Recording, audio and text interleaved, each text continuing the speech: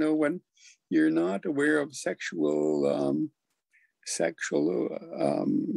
abuse or sexual in general,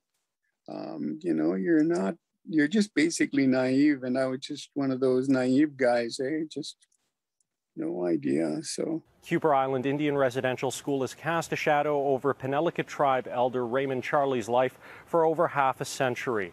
Now, the survivor is turning his trauma into teachings by writing a book about how the residential school system has affected his life.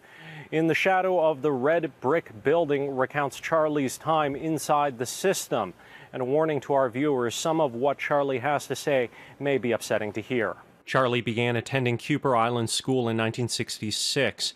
But on a school band trip to Expo 67 in Montreal, Charlie and his brother were told to stay behind by a trip supervisor and brother of the Catholic Church. And so he said the next night, he said, well, your turn to come sleep on a hide-a-bed with me. And I just said, okay.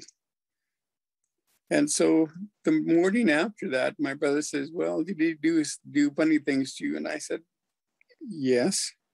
But we really couldn't talk about it because Brian was with us for that whole week. And so we never got any time together to speak about it. But he just said that comment. But I said, yes, Brian did. I just nodded my head. So I really couldn't do anything. So that was my first encounter of sexual abuse from residential school. Charlie says he kept a weekly journal as he entered therapy to process his trauma, and those journals now form the basis of In the Shadow of the Red Brick Building, which Charlie has successfully crowdfunded and plans to release in September.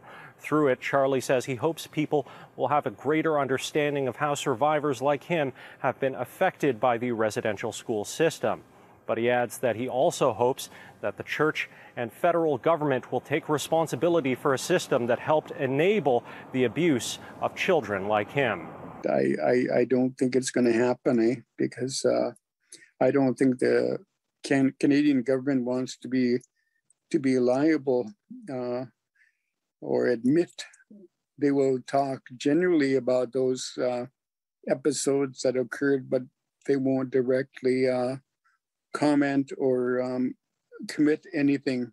A 24-hour National Indian Residential School Crisis Line continues to remain open to support residential school survivors and others affected. The number is listed on the bottom of your screen.